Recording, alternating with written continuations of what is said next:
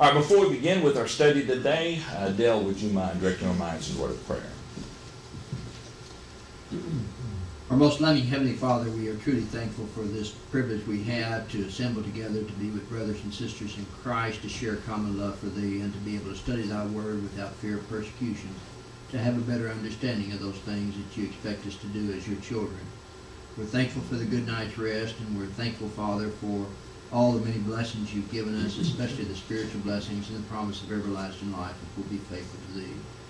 We ask, Father, that You'd be with our brother John this morning as he leads a class in the discussion of the book of Daniel, that we might have a full understanding of those things You want us to understand. Be with him that he might have a ready recollection of those things that he's prepared. Be with each of us as Your children, that we might always walk and talk in such a manner that others might see Christ in us through our words and our actions, and that we might always give You the praise and glory. We ask, Father, that You'd be with those of our members who are physically sick. We know of our sister Clydine Coker, who continues to have severe pain, that she might be comforted. And we ask also that You'd be with our brother Lansing, that he might be restored to his health, that he can continue to serve Thee as You would have him do so. These things we ask in Jesus Christ's holy name. Amen. Amen. Okay. All right, we left off last week right around verse 29, walking through essentially what we're looking at. This is a prophecy concerning the oppression during what we know to be the Maccabean times, the Maccabean revolt during that time period. I think Jason Maccabee, Judas Maccabee was one of the ones. A fellow named Jason was the high priest at the time period when a lot of this was happening. And what we're about to get into is Antiochus Epiphanes. However, I still don't know how to pronounce the name right, but we'll call it Epiphanes. He was the one, in the whole study here, he was the king of the north. And he had gotten the reign, and he had gone and fought some against Egypt. And in verse 29, we see a reference to that. At the appointed time he shall return, he shall go to the south, and it shall not be like the former or the latter. And we're going to talk about in just a second here. Let's see, I've got off one verse here with this. Right. Well, back up here actually. He returned, here it says he shall return and go toward the south. But earlier up in our reading here, when we go up about verse 24, he had gone down to battle against the king of the south. And in doing so, in basically the Egypt regions where he'd gone to, he had caused a great devastation and brought back much, right here it is, while returning to his land with great riches, his heart shall be moved against the Holy Covenant. And so what we're kind of looking at here, depending on what historians you look at, when supposedly while Antiochus Epiphanes was gone on this campaign down towards the south, down in the region of Egypt there, the rumor developed up north, back home, that he was dead. And the Jews, according to some sources, threw a great party. They were happy. And Jason, the high priest, basically began to muster his forces together to lead somewhat, if you would, a revolt.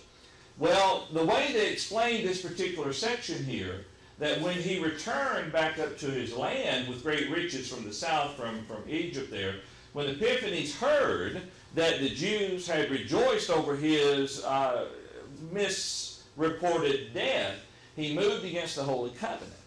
And it was a horrific battle against the Jews there. There were many of them that were killed that day. There in verse, Zers in his commentary makes the point there regarding verse 28 and the death and the destruction there. And actually it's Clark. Do you have your Clark called up there? Let's see, let me bring it up over here. Well, Clark gives us some specific information regarding the death toll. I thought it was right around verse 29 there, when he attacked the Jews there. Maybe verse 28 there, where I need to be. Let's see if that's right. Right here it says that he was determined to take a severe revenge. Let me bring this over here for the people viewing at home. He was determined to take a severe revenge, and he had an ostensible,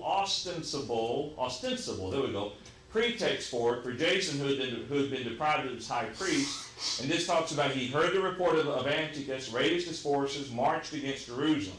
Well, Antiochus brought a great army against Jerusalem, took it by storm, and notice there it says that he slew 40,000 of the inhabitants, sold as many more for slaves, boiled swine's flesh, and sprinkled the temple and the altar with the broth, broke into the Holy of Holies, took away the golden vessels and other sacred treasures to the value of 1,800 talents. He restored Menelaus to his office and made one Philip of Phrygian governor of Judea. Now he gives the sources where he pulls this from. Now Clark associates that particular event with what we are looking at here within our context of verse 28 there, when he talks about there he would do damage. He would move against the holy covenant, so he shall do damage and return to his own land. So this was what we know to be the Maccabean revolt, or at least the big onslaught that led to that revolt there.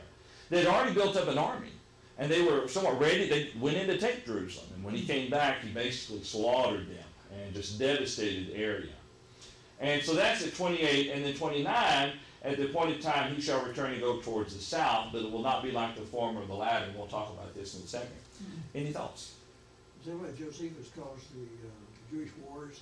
I think so. I think so. During that time period. As a matter of fact, I thought, now I just looked at this at glancing, but let's see.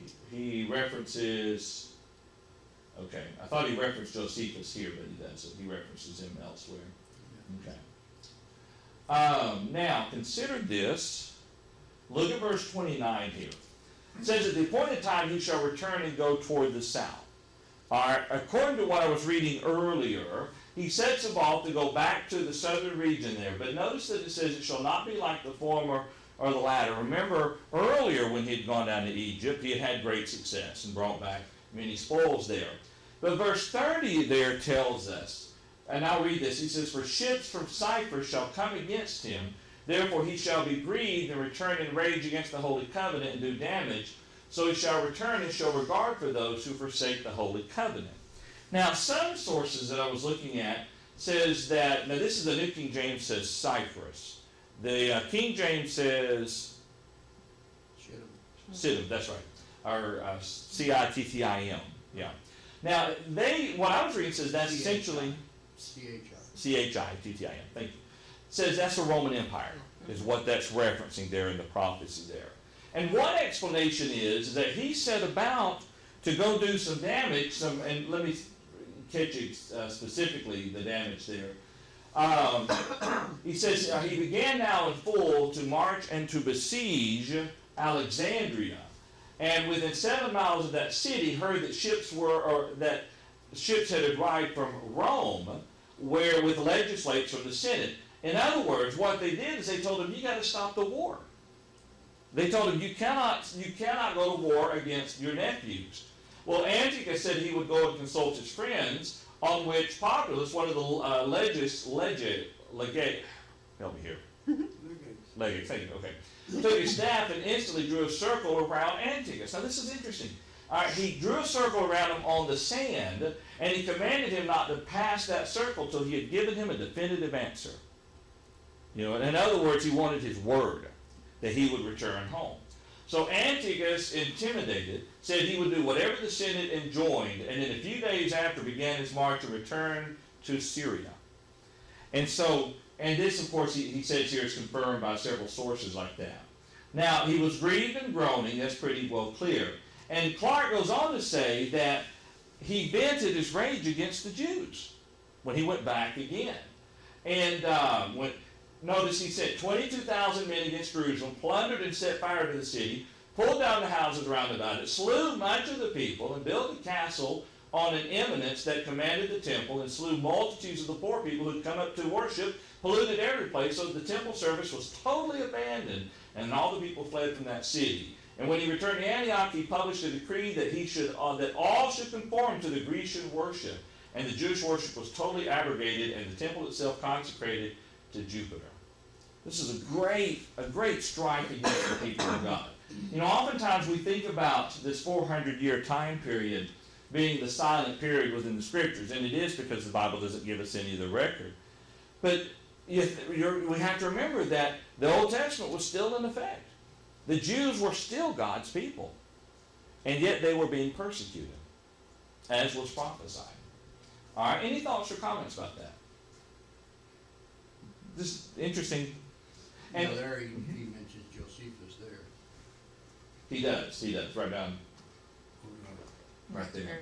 And it is the war of the Jews there, book 1. You're right. What is interesting about this, again, we're still looking at a prophecy here, but men doing a fairly decent job of lining up the structure of the prophecy with historical events that did take place. Up until a point, in a little bit, they're going to be taking a little bit of a detour, and a detour, if I read them right, we wouldn't be able to agree with, but we'll talk about that in a minute. Dan? No. Okay. I That was I got a thought, John. was keeping my chin from sagging. Okay. Does it work? No. Oh, sorry. It's something we'll all sit like that. Okay, so we have that there in verse 30. So he shall return and show regard for those who forsake the holy covenant. That's kind of that part there. All right, he showed regard for those that forsook the holy covenant. All right, any thoughts or comments about that? All right, let's look a little farther here with this, beginning there in verse 31. He says, and forces shall be mustered by him, and they shall defile the sanctuary fortress. And then he says there in verse 31, then they shall take away the daily sacrifices and place there the abomination of desolation. It's still what to us would appear to be the continuation of what we just looked at in regards to the what he was about to bring upon the people there. But notice here in verse 31, let me get back to that. There we go. Here he says that after Antiochus, arms that is, the Romans shall stand up. And basically, he goes on to say here that Daniel has described the actions of the kings of the north and of the south, that of the kings of Egypt and Syria. But upon the conquest of Macedon by the Romans, he has left off describing the actions of the Greeks and begun to describe those of the Romans in Greece itself, who conquered Macedon, Illyricum, and Epirus in the year of the era of Nebuchadnezzar, 580. He says 35 years after, by the will of Attalus, they inherited all Asia westward of Mount Taurus. 65 years after that, they conquered the kingdom of Syria and reduced it to a province. And 34 years after that, they did the same to Egypt. Now, we're getting to a point here, I believe. By all these steps, the Roman army stood up over the Greeks, and after 95 years more, by making war upon the Jews, they polluted the sanctuary of the strength of the temple, and took away the daily sacrifice, placed the abomination, and make it desolate. For that this abomination is thus placed after the... Now, notice, for that this abomination was thus placed after the time of Christ. All right.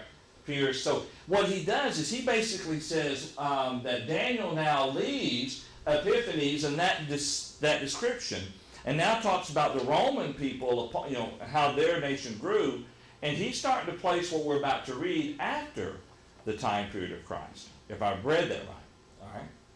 Ben. When we were reading from Daniel, he said that they would defile, where was it? Yes, right here. They shall take away the daily sacrifices and place there the abomination of desolation. No, Up at the top. Oh, before that, where it said they would defile. They shall defile the sanctuary fortress. Okay, yeah. It's in 31. That kind of reminds me of Ezekiel chapter 9, when those that did not mourn over the sins of Israel were slain.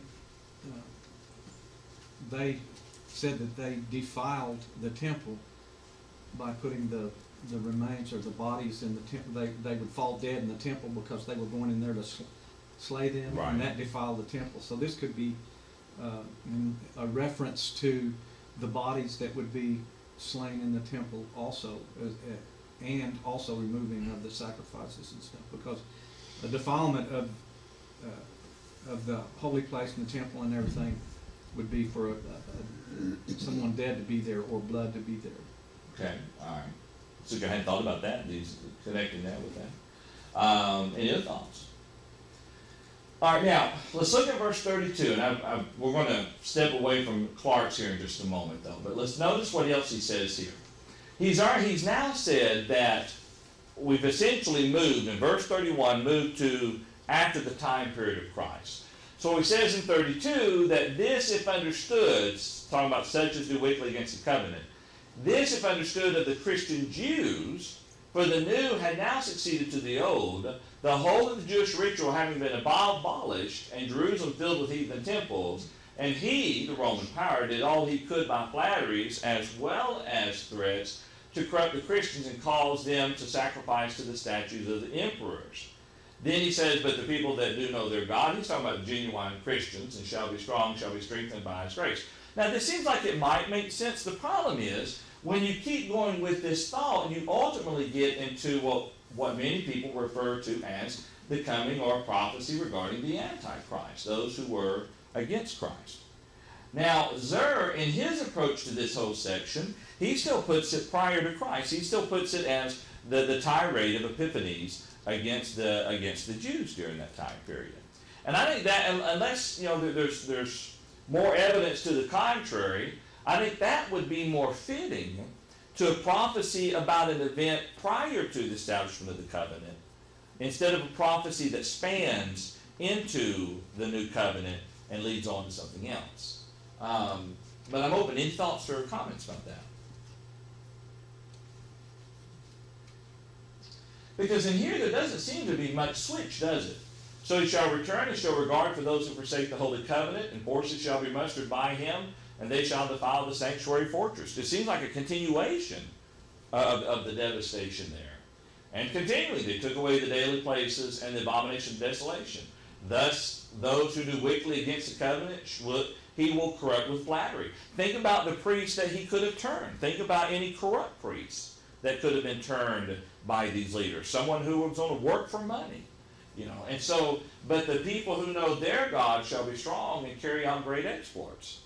Again, look at the Jews and how they persevered, how they held tight during that time period leading up to the days of Christ. They held on so strong that the Pharisees almost took it to a point of extreme in regards to application of the law. Any thoughts? Now, tell you something, I remember in school looking at the time period of Maccabees and everything. And I remember when I was younger, I didn't think much about that time period. Well, the Bible doesn't talk about it, so it's not important to us. But really, it is in effect, when you look at the prophecies found in the minor prophets and in what Daniel talks about, it helps us understand the landscape that was shaped prior to the coming of Christ. So, all right, any thoughts about that? Well, it certainly helps to explain, I think, the attitude of the Jews at the time of Christ and their almost universal objection and denial of the Messiah. Yeah. That they had been so far removed from the law and the prophets that they did not remember the prophecies concerning the Messiah, and it made it very difficult for them to accept someone who brought the proof that he was the Messiah. So I think it helps to show how their attitude toward the law was changed by all these events which were very disastrous to them. They died because of it. And it helps to form your attitude toward the law. And I think that's what is seen and we read about the Jews during the time of Christ. I think you're right. I think something else to kind of add to that, it would explain why they looked for a physical king. Yes. With everything they'd gone through, it was time for the true Messiah would come and give them world domination. Ben? I think too, it gives us a negative example of what we need not do if we're oppressed and cast down. At any time in the future, if our country falls and we are oppressed by whoever takes over or whatever, we have an example here of what not to do. Yeah. The Jewish people give us a good example of what not to do in our service to the Lord. And if you think about it, like this life is just a moment, and then eternity is so long. then what we do here should be in light of how we want to spend our eternity instead of how we want to live our life here. You know, they were thinking about what's good for them here instead of what's good for them later. That's right. That's right. The Any other thoughts? example of the rich man and Lazarus. True. You have good things on earth, and you may not have good things afterwards, so. Exactly. That's right. I think that the manifestation of the law was in the sacrifice, in the temple, the annual sacrifice of the high priest and so forth. That was the manifestation of the law. It was a physical law. Right. And when Christ promised that when he established the church, the gates of hell will not prevail against it, the Jews could never see that with respect to the law of Moses, because the very center of their belief and their covenant was destroyed. That's right. No stone left of one another, and they defiled the temple and carried all the instruments away and that sort of thing. So they saw what to them was absolute, complete, ultimate destruction. That's right. And then even after Herod rebuilt the temple, Yes. they turned it into a marketplace, Yeah. you know, with money changers and so forth. So it seems to me that's the difference between that situation and what we have as Christians, and the guarantee and the promise of the Lord that the gates of hell will not prevail against it. Yeah, That's you kind That's right. of, like Gene said, you can kind of understand where they're coming from, you know, Yeah. and their shortcomings and everything, because it was taken away from them. That's right. No more sacrifices once the temple was Right. destroyed. With us, our temple can be destroyed because the church is the temple of God. Yeah. Couple hands were up. Rhonda, do you have your hand up? No? Okay. So, I- John, can yes, I Miss ask, Jack. was this temple destroyed during this Maccabean period, and then Herod rebuilt in the time of Christ? That's my understanding. Okay, Yeah. I missed it Yeah. until Jean said that. Solomon's temple was destroyed, and then they rebuilt the temple. And there's a name for that particular temple. I don't remember now what it's called there. But it was, you know, the time period after they returned from captivity. And, well, the one they rebuilt during that time period. It was a smaller structure, nothing about like what Solomon had built. But then that was apparently destroyed during the Maccabean time, when Epiphanes and others had attacked it. Herod comes along and trying to gain favor with the Jewish people, he dedicates time and resources to rebuilding the temple, to restructuring it for the people. And hence it was called Herod's temple. That's the temple that was destroyed in 70 AD by the Romans. Exactly. Yeah, that was one taken down by them. The Zerubbabel temple. The Zerubbabel temple. Because he was the priest when the people were led back by Ezra and Nehemiah, or by Nehemiah and Ezra was a scribe. That's right, Zerubbabel. Well, the Jews must have felt pretty special after going through what they went through, the ones that were faithful. Mhm. And therefore probably getting a little too zealous and thinking more highly of themselves than God allows. Well, now, that's an interesting point, because when we think about the end of the Old Testament with Malachi, what type of state were God's people when Malachi wrote his book? Were they having problems? Even their sacrifices weren't up to God's standard. And so we can't really assume that for the next 400 years they were the epitome of faithfulness, you know, in service unto God. More than likely, they continue the pattern that Malachi rebuked them for. And while there's nothing, at least not that I've ever come across, and I very well could have missed it in prophecy clearly, but there's no clear warning regarding this particular persecution that would say, well, because you did this and because you did this, God's going to bring the day of the Lord upon you and Antiochus will come down and destroy it. Daniel is seeing it as this is what's going to happen. The Lord showing him this is what's going to happen to the people. Not so much the whys and the because, but it's just what's going to happen, but more to the point of the victory that will come in the establishment of the church there. And so, who's to say? It could be that the destruction of Zerubbabel's temple could have been because of their unfaithfulness unto God. That maybe they had taken too much liberty. Maybe they had become too arrogant. Maybe they had done what their forefathers had done in Malachi. And that led to that destruction. And because even then, after the rebuilding of Herod's temple, we still see that they were rejecting Christ, rejecting the teachings of the apostles leading up to that. And still the people had not changed back to God fully in faithful service. Any thoughts about that? Where is it that we read about the ivory beds and all of the luxurious living? Is that Hosea? Is that, where is? It's one of the minor prophets. I thought it was the one in reference to the northern nation of Israel. But it could be Hosea. It could be the southern nation. But he talks about, there's a contrast between the classes. You had the rich and the wealthy who had their panel houses. They had their, like you said, the ivory bedposts, and they had all nice things. But yet they were stealing from the widows. They were stealing from the poor. They were abusing those who had less so that they could have their great wealth. And that may be in Hosea now that you mentioned that, Dan. But I wouldn't recall without just searching for it, like you're doing real quick there.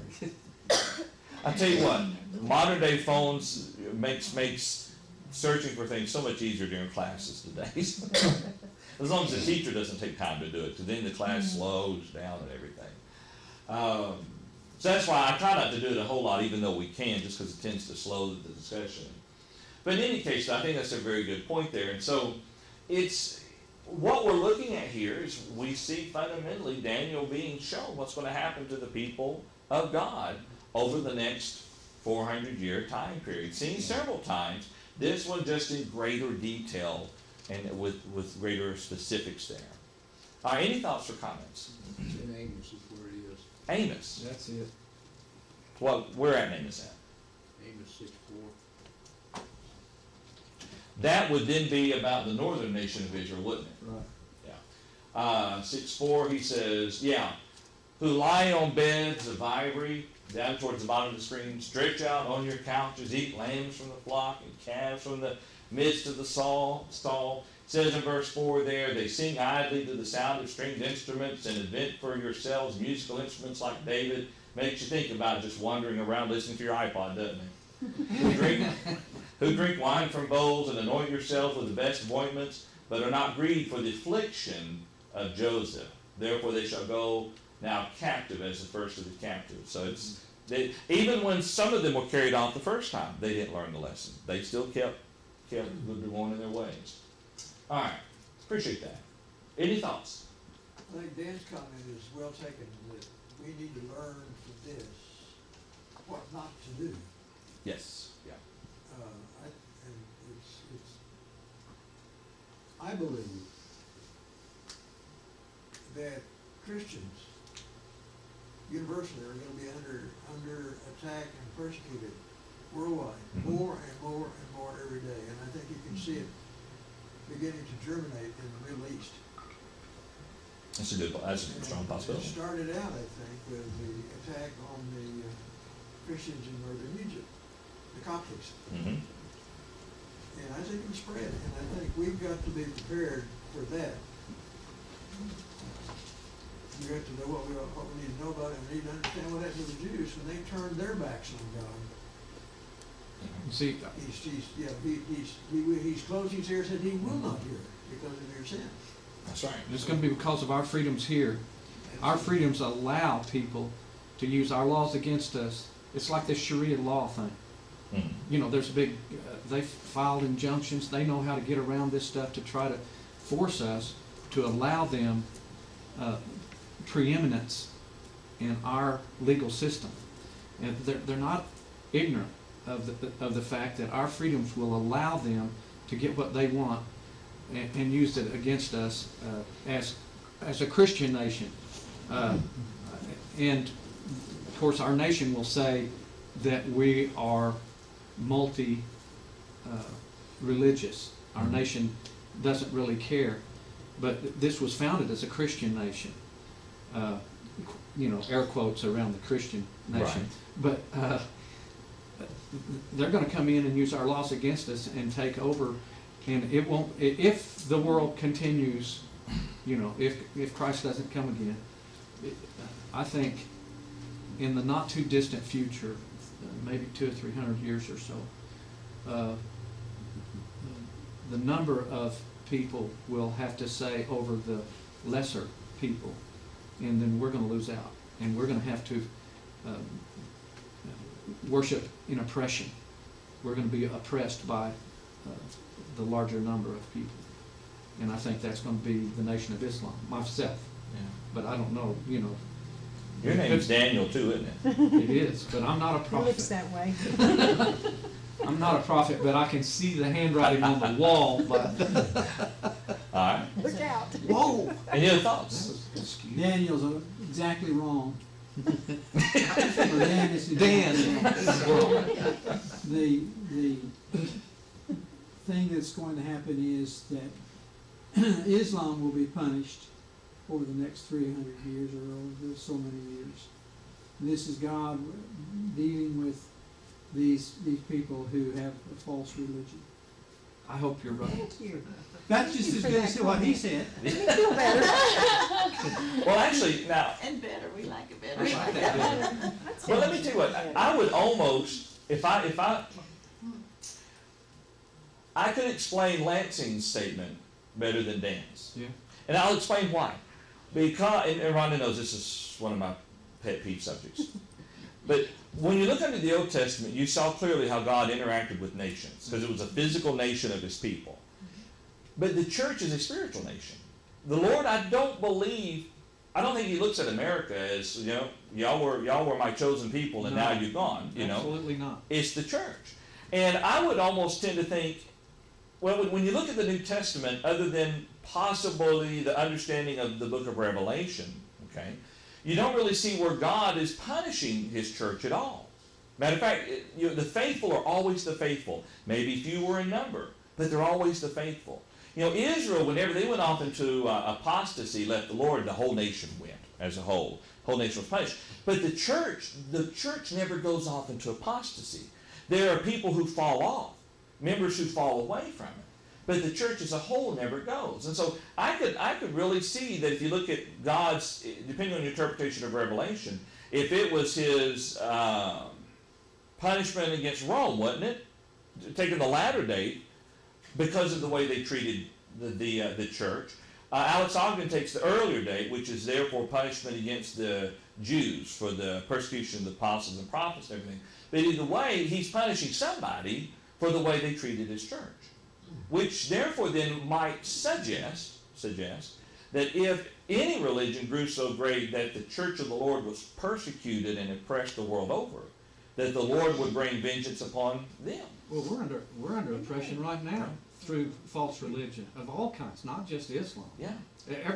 Everybody that's not Yeah. children of God look down on us. That's true. But we're not oppressed to the point to where we're near death, where the church is so stifled that it's being, I don't want to say stopped because Gatesville's showing up to rebel against it, but where our liberties are so strict that we can't worship him. Now in other countries there are though, and that must be kept in mind. But if our prayer is if we're to pray that we might lead a quiet and peaceful life, then I would almost tend to side with Lansing in that if we ever got so bad that some religion was choking the church of God and his followers, that the Lord, if he chose to, would do something through his providence about that. Well, we're not the only infidel. No, we're not. Everybody that's not Islam is an infidel. It's not just the Church of Christ. But what I'm saying is they have the numbers. And that's what Jesus pointed out. It's a growing religion. They have the numbers, and we need to fear that. Yeah. I mean, as a nation, not necessarily as Christians. Yeah. We don't have anything to fear as Christians, but as a nation, we need to fear that. Well, I don't know who the nation itself should fear more. The likes of Islamic religion or the worldliness that's going on already. Now, I'm not saying Islam would be better, don't misunderstand me, because of how strict they apply the law. But on the news this morning, they were talking about teenagers and the extremes are going to now with the computers and texting and all that. I mean, I was listening to NPR the other day, and it was Fresh Air, and they were interviewing two guys who wrote some series on HBO. And come to find out, these two guys have been married for years, and they're all for staying monogamous. I mean, it was so strange. And I think that is going to be a greater threat in some ways. But Well, it is. Our own progressive government. This, our own progressive government. the people that can slip in unaware, Yeah. unbeknownst to us, slip in and try to change true worship are to be feared as much as someone who's going to take your life. At least you know what they're going to do. They're going to kill you if they can. Yeah. If it's possible and they can get away with it, or even if they aren't worried about getting away with it, but their object or their objective is to, by force or by deception, change the world into an Islamic world. That's their agenda. That's what they are trying to do.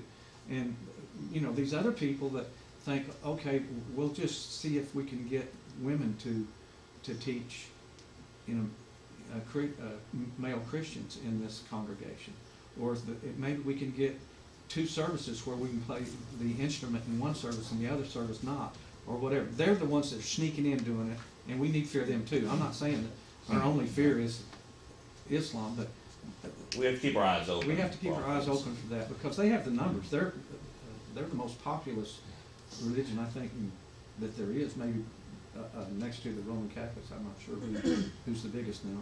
Well, Dale made the point a while ago, though, in regards to our government. The problem is when you let people walk over you. When you willingly and knowingly let those changes in. Gene and then Rhonda. You know, what we must do, we must not, repeat not, lose faith. There you go. Absolutely. During the Middle Ages, the church literally disappeared from public view. Right. Yet following that, the Reformation was the strongest growth of the church ever recorded Yeah. since the first century. And looking at history a little bit, the strongest, most powerful Islamic empire were the Ottomans. In 1924, they were destroyed. Yeah. Internally by corruption, and from the outside, but they were destroyed. So you can't lose faith in what the scriptures teach, that the church will not lose. It will Gates not. of hell will not prevail against it. Exactly. And as long as we remain faithful and we can teach underground, and that's what we did the first time. That's right. As for me and my That's right. house, I will serve You make the the Lord. determination. Whatever the setting is, you keep serving Him faithfully. Right. Yeah. Rhonda. I was gonna say that Satan has many agents, you know, it could be the agent of the false religion, it could be the agent of our own government, it could be the agent of immorality, and so we have to be willing to make a stand against any of his devices, because he'll get us, if we're not fearful of some other religion coming in, but yet we're not watching that, then he'll use that. Maybe we're not watching the immorality that's creeping in, then he's gonna use that. He's going to use any agent possible to try to get us to lose faith. Like a And- crack in your windshield. Yeah. Yes, it creeps. Yeah. He creeps in any way he can. Now, I'll throw one more thought out, and then we're going to read the rest of this chapter here and kind of briefly look at it. But, Dan, I'm going to, you were talking about the goal of the Islams, okay? You know, when you step back in a very unbiased way and look at that, you can understand what their goal is. Because isn't that our goal? That's our goal. It Yeah. needs to be. The only difference is their religion is a government. And so when they spread their religion, they spread their government. And they apply it upon all. With us, we're trying to spread the kingdom of Christ. And so it's like any other religious group. You know, the Jehovah's Witness wants to make everybody Jehovah's Witness, and the Mormons wants to make everybody Mormons. The difference is which one poses fundamentally a greater threat to our being able to serve the Lord. And their dogma says that they can lie to achieve what they need. They can kill to achieve what they desire. That's in their book. Yeah. Our book doesn't tell us we can kill to make people Christians. That's right. We Exactly. can't lie to them to make them Christians. So that's another difference in it. You know, they can go to any bounds to promote Islam. That's right. We cannot. You know, we have to preach the truth. or we get to preach the truth. Let me put it that way. We have to. We get to. Yeah. As one great person one time said, I saw the enemy face to face, and it was I. Yeah, there you go. That's it. And that's one we've got to fear right there. That's right. Well said, Dale. And the second one was your spouse. Not well said, John. Oh, Very bad. that way to go. Bad theater and do it less. That's right, exactly. Also take that. And in the end, that's what we see within the scriptures. It's not so much the devil we have to worry about, it's our own selves following. Exactly. You get me in? Okay. Well, let's read a little bit more. What we're going to read now through the rest of the chapter, and we're not going to try to explain everything. There are quotes from several different sources about laying this out. But what we're about to look at is the concluding of chapter 11, Daniel's prophecy regarding this time period. Like I said, I want to put what we're looking at here prior to the death of Christ. It makes more sense that it's prior to the coming of the church, and the coming of the church be the great victory as seen in the other prophecies. So let's start reading there in verse, let's start in verse 33, and let's start in the back tonight, this morning. And we'll start with Miss Pat over here. Would you read for us in Daniel 11, start in verse 33, and let's read through verse 35, please. And so the people who understood shall instruct many, yet for many days they shall fall by the sword and flame, by captivity and plundering. Now when they fall they shall be aided with a little help, but many shall will join with them by intrigue, and some of those of understanding shall fall, to refine them, purify them, and make them white until the time of the end, because it is still for the appointed time. Okay. Now you think about that, I can clearly see that talking about the faithful of the Jews who were listening to the words of Jesus, who were receptive to the word, not the ones whose hearts had been hardened, but the ones who were willing to listen and learn. And there was still persecution, but some of them would be helped, some of them would be kept, and we see them there when Christ walked the earth, listening to him, following him. All right, Rhonda, let's start in verse 36 there, and let's read from 36. Let's go and read down through verse 39, please. Then the king shall do according to his own will. He shall exalt and magnify himself above every god, shall speak blasphemies against the God of gods, and shall prosper till the wrath has been accomplished. For what has been determined shall be done. He shall regard neither the God of his fathers, nor the desire of women, nor regard any god, for he shall exalt himself above them all. But in their place he shall honor a god of fortress, a god which his fathers did not know. He shall honor with gold and silver, with precious stones and pleasant things. Thus he shall act against the strongest fortress with a foreign god, which he shall acknowledge and advance its glory. And he shall cause them to rule over many, and divide the land for gain. Okay. Now let's back up here for just a moment. Now this one, when you hit verse 36, there, if I remembered correctly, still holds the position that the king he's talking about is still Epiphanes. It's still Antiochus Epiphanes there with that. I want to confirm that. Yeah. He says the king is still Epiphanes, whose wicked doings we have been observing through many.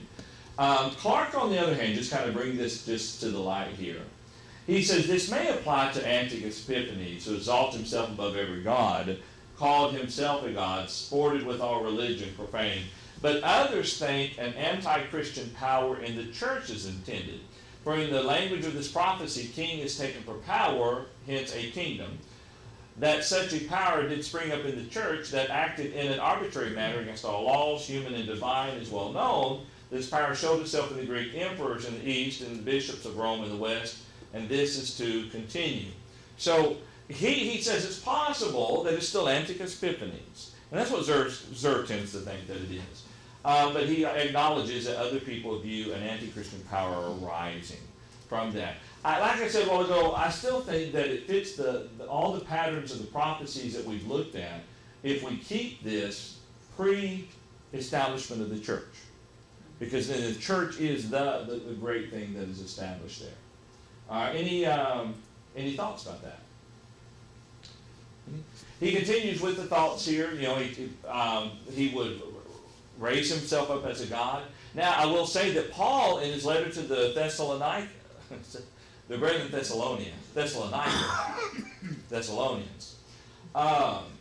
he does prophesy of one who would essentially, what many say was the coming of the Pope, who essentially would put himself up as a position of God. But I don't think this is one and the same. I think this is still talking about the same one who's wreaking havoc upon the Jewish people there. All right, any thoughts? All right, let's see. Let's start with verse 40. And Rose, would you mind reading for us verses 40 through 42, please? At the time the end of the king of the south shall attack him, the king of the north shall come against him like a whirlwind, with chariots, horsemen, and many ships. He shall enter the countries, overwhelm them, and pass through. He shall also enter the glorious land, and many countries shall be overthrown. But these shall escape from his hand, Edom, Moab, and permitted people of Ammon. He shall stretch out his hand against the countries, and the land of Egypt shall not escape. All right, now, if you thought to yourself that those verses sounded somewhat familiar, those verses 40, 41, and 42 were also, they are quoted from chapter 8, 24, and 25. Okay, so essentially the same wording there.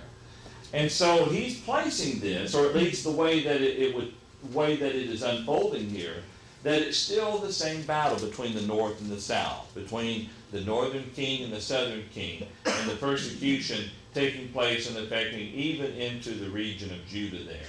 And you'll note that he shall stretch out his hand against the countries, and the land of Egypt shall not escape. Verse 43 through the end, Dan, if you would. He shall have power over the treasures of gold and silver, and over the precious things of Egypt. Also, the Libyans and the Ethiopians shall follow at his heels. But news from the east and the north shall trouble him. Therefore he shall go out with great fury to destroy and annihilate many. And he shall plant the tents of his palace between the seas and the glorious holy mountain. Yet he shall come to his end, and no one will help him. Now, the he there seems to be talking about the same king under question, that one great king. I'll share with you what Zer says regarding this last section here. He says, briefly summing up, Epiphanes was madly pursuing his attacks in the south when he learned of the disturbances going on in another part of his dominions. In his fury he started thither, determined to wreak severe vengeance upon the Jews, whom he blamed for most of the disturbances.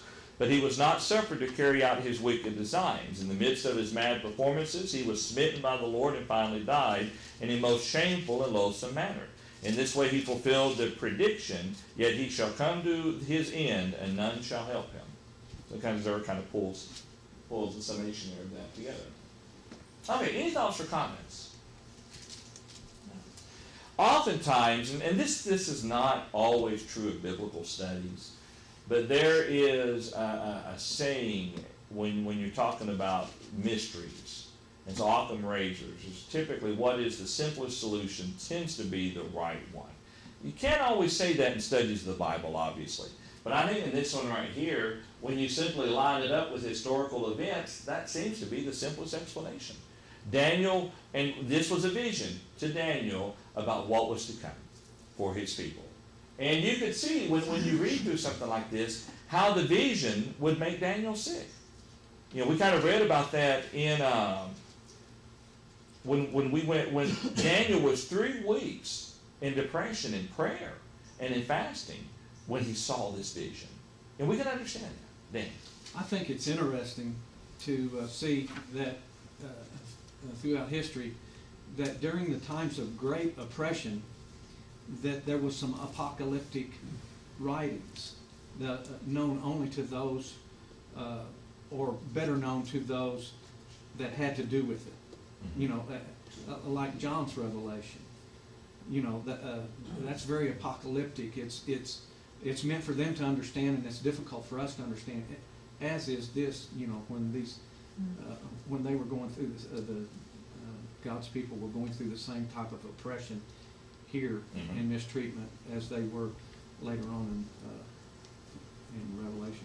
That's a good point. And by the two comparisons there you're talking about, ultimately comfort is given when they know that what their people are going through will not always last. The book of Revelation, one of the best ways, I think, one of the simplest ways to look at it is victory in Christ.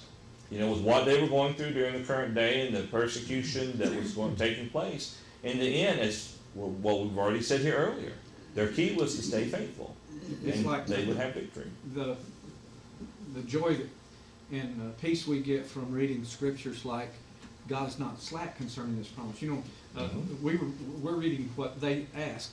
Where is this coming? You know, where's this coming that we have been told about? Where is it? And then God is not slack concerning His promise to us, but it's long suffering, that not wishing that any should perish, but all should come to repentance. It's telling them, just be patient. You know, keep doing good. Do not grow weary in doing good. And God's not slack concerning His promise. He's going to do what He promised.